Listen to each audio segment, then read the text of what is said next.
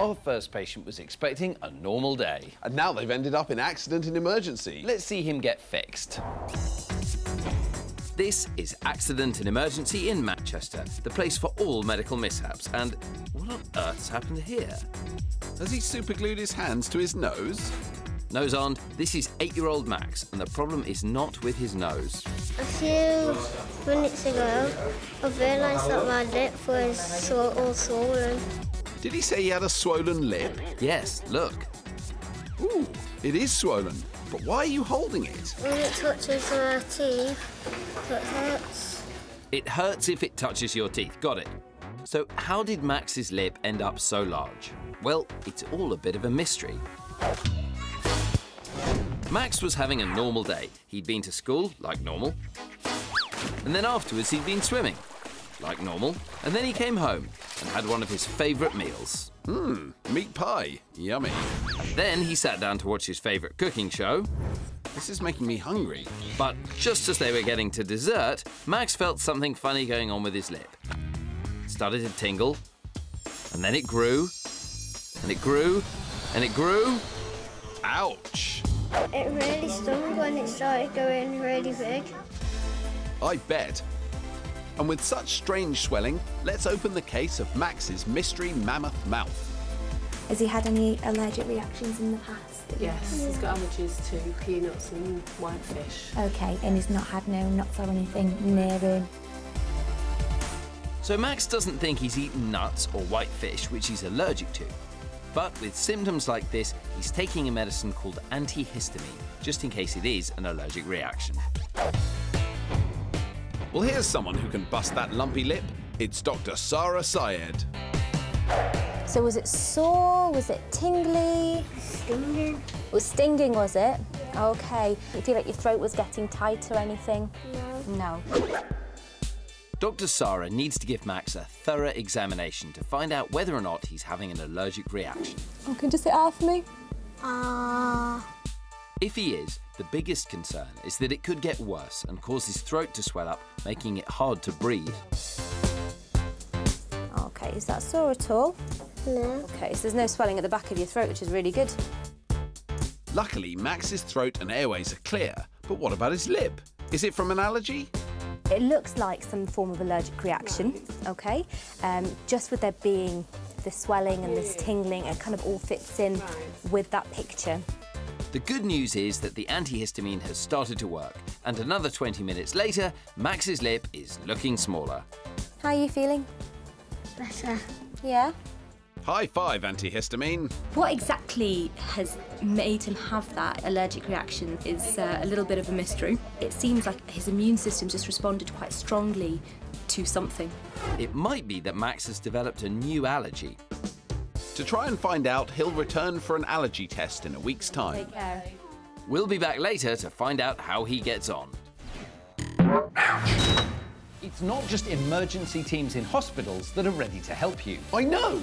There are medical crews all over the country on standby 24/7. We're on call with the UK Emergency Services, showing you what it's really like on the front line saving lives. On call with me is paramedic Jan Van. This is a state-of-the-art rapid response vehicle. It can get to the scene of a medical emergency in minutes.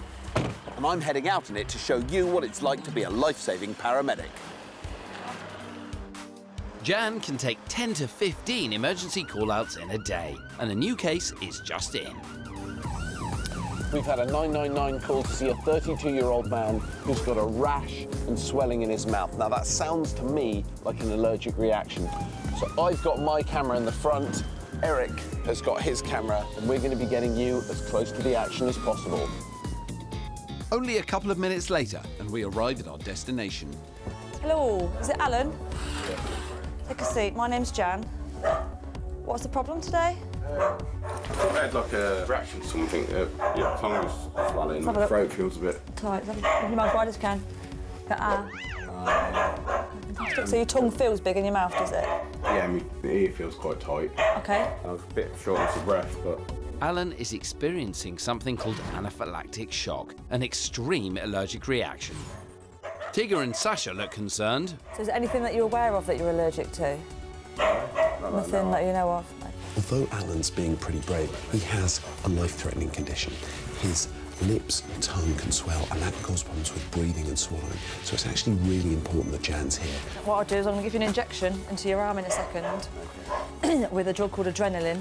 Now, you may have heard of adrenaline. It's actually a hormone that your body makes. What it's doing in Alan's case is constricting the blood vessels in his tongue, in his lips, and will actually reduce that swelling. In cases like this, it can be life-saving. I'm sending Alan in hospital today just so that I can make sure his tongue doesn't swell again. So the drugs I've given only work for a short time. How are you feeling, Alan? Do you feel like it's working? Yeah, I do feel a lot of swelling's going down. Yeah. An ambulance has arrived to take Alan into hospital. You'll be all right walking out, yeah? Yeah, fine, yeah. It's potentially a life-threatening problem that he had, and Jan's really fixed him up. You could see how much the swelling in his lips had gone down, and that happens all the way down his throat and into his lungs. So that's really, really good news, and they'll be able to treat him really well in hospital.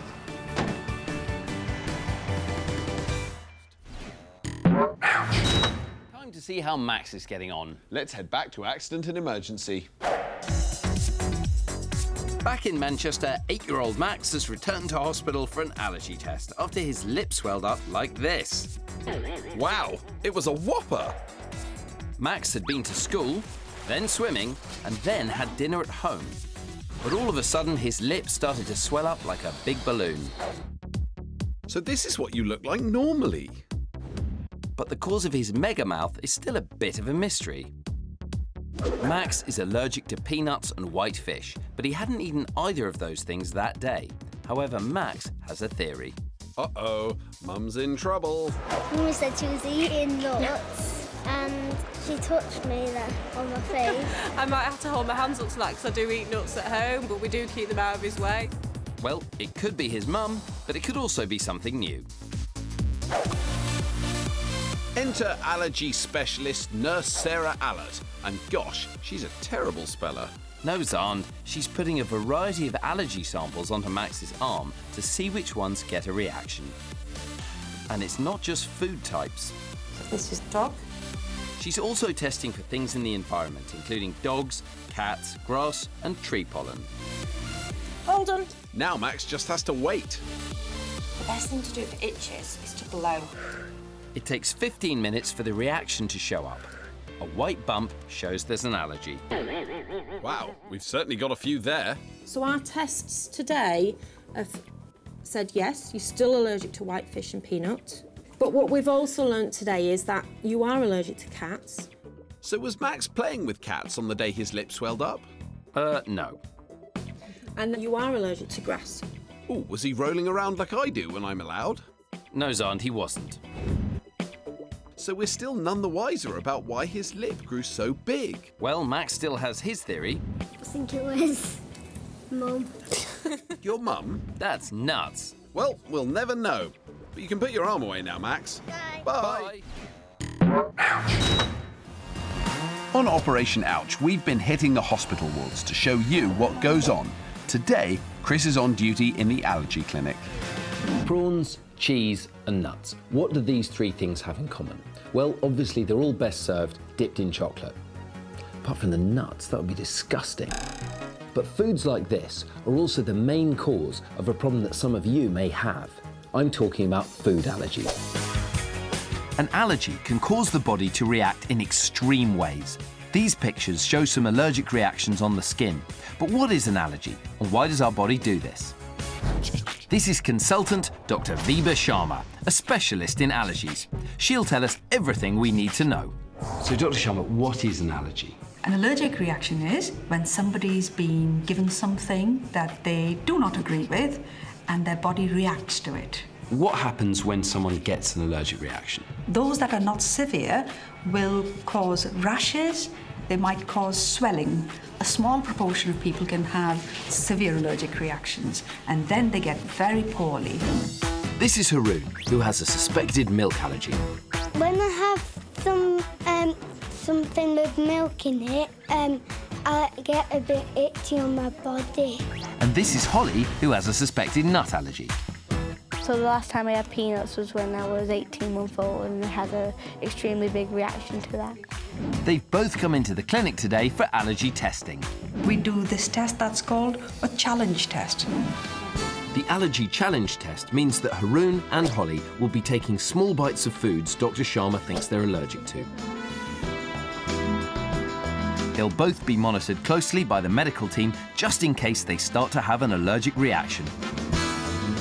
Holly's trying chocolate with nuts in it. She hasn't eaten nuts for 11 years, so how's it going down? I've just had my first bit and so far so good. Haroon's had one bite of pasta with milk in the sauce. How's he doing? It feels like I'm getting a bit itchy. Haroon's itchy skin could be the sign of an allergy, but nothing major is showing yet. Time for a second bite. Anything happening? Second one now and I'm still all right. In fact, after a few more bites of her dreaded food, it's good news for Holly. I've had 6 pieces of chocolate with mixed nuts in and with no reaction. They confirmed to me that I'm not allergic to any nuts at all. So it's thumbs up for Holly. As you grow older, it's possible for the body to build up a tolerance to some allergies. So, one down, one to go. How's Haroon getting on?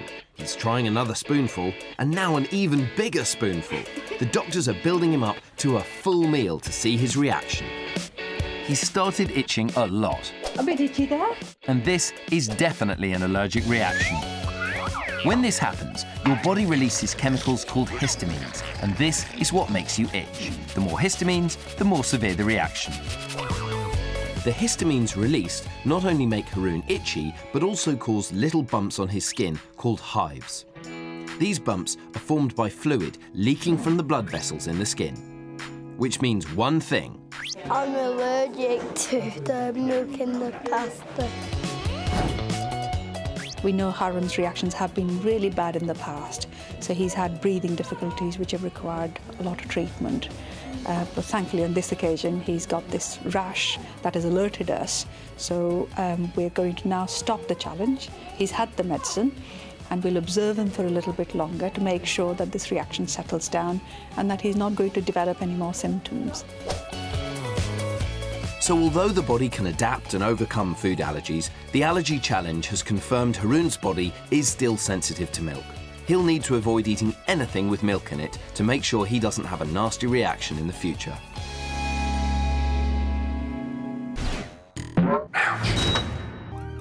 We're on call with the UK Emergency Services, showing you what it's really like on the front lines saving lives. On call with me is paramedic Jan Van. This is a rapid response vehicle, and it's on standby 24/7 to respond to whatever emergency calls coming in. Today, I'm going along for the ride, and guess what? You're coming with me. Jan can take 10 to 15 emergency call-outs in a day. And a new case is just in. So we've had a 999 call to a 53-year-old lady who's injured her ankle. So it could be anything from a simple sprain to blood loss, severe pain, and maybe some other cause for the fall that could be life-threatening as well. So we've got to get there quickly, find out what's going on. The call has taken us right into the centre of town. Hello. Hello. Hello. Is it Linda? It is. What's happened? Tripped over the manhole cover. Oh, just the edge of that raised platform there? So was you knocked unconscious at all? No? Have you hit your head or the back of your neck or your back at all? No. What have you injured? My knee and my ankle. OK. Sore. Are you able to bend your knee at all? I do, but my ankle hurts. Your ankle hurts when you bend it? OK. Yeah. Press down on my hand. Push down as hard as you can. Where does that hurt when you push down? On my ankle. On the outside? Yeah. Linda's ankle is clearly causing her a lot of pain. So it may just look like Jan's feeling her ankle, but in fact, she's feeling it in very particular places. There's a set of rules called the OTTAWA ankle rules, and they help you decide whether they're likely to have broken a bone. So Jan's trying to figure out which bits are tender. That'll tell us whether she needs to go to hospital. Yeah, I'm going to need ammo backup for this patient. She's unable to wait there, needs an X-ray. Using the OTTAWA rules, Jan has decided that the ankle is probably broken, and Linda does need an ambulance. At the moment, she's quite uncomfortable. We're managing to keep her warm, but she can't walk on that leg. So we need to get her to hospital and get her an X-ray. She can be treated from there. It's important to keep it still so that if she's got any bones that are broken, if the edges rub together, it can create a lot of pain and it can create some bleeding, which will make the ankle worse as well. You're doing it, that's it. Well done, darling. Are you able to twist around a little bit? There you go. It's really good that Jan was able to assess her really quickly, get her an ambulance, and get her to hospital where she needs to be. And once there, the doctors discovered Linda's ankle was broken, and it was soon fixed. The team in the emergency department thought they'd seen everything. But they weren't expecting this. Xand, what's happened? In Sheffield Accident and Emergency, 10-year-old Neve has a dodgy ankle. What happened? I fell down some stairs. Uh-oh, that's not good. Let's find out more. Well, Neve had just been in her maths class and was heading for lunch. Oh, I've got a great maths joke. Go on then. Why was 6 afraid of 7? I don't know, Xand. Why was 6 afraid of 7? Because 7 ate 9. Very good, Xand. Now, getting back to the story. Neve was on her way to lunch after maths. Yes, Chris. All of a sudden, she fell down some stairs and hurt her ankle. Oh no, Chris. That's no laughing matter. Ouch! How's that ankle feel now, Neve? Can't walk on it at all. Well, never fear, as Dr. Helen Newsom is here. Oh yeah, that is quite swollen, isn't it? That'll be a yes then. Do you have any pain up here? It starts to hurt really bad about there, doesn't it? And can you wiggle your toes at all? Oh dear, those toes don't seem to be wiggling. What's the verdict, Doc? Worst case is that she's broken it. And one of the things you can do with breaks is you can damage some of the nerves or some of the blood vessels. And she might need to go to theatre with the orthopaedic surgeons and have it fixed. Best case scenario is that she's sprained it. So, it's off to X-ray to see what the damage is. Dr. Helen delivers the results. We managed to do a little break or fracture through this bit here, and one through this bit here. Ooh, double break. So what's the plan, Doc? We admit you for a couple of days. Right. Put you up on the ward and elevate that foot. It's really important that we get that swelling down. So what we need to do is we need to get her admitted for a couple of days just so we can make sure that leg is nicely kept up in the air, make sure she doesn't develop any complications. Probably not what you wanted to hear, is it? As Neve's ankle is so swollen, she's having a back slab cast. She needs a cast to keep the fractured bones stable, but it only goes halfway around to allow for the swelling. Really heavy. It's heavy. How's that ankle feeling now, Neve? Feels a little bit better with it on. So it's a thumbs up and off to the ward for a sleepover, where Neve will have to keep her leg up for a couple of days, as it's important to get the swelling down on that ankle. Find out later how she gets on.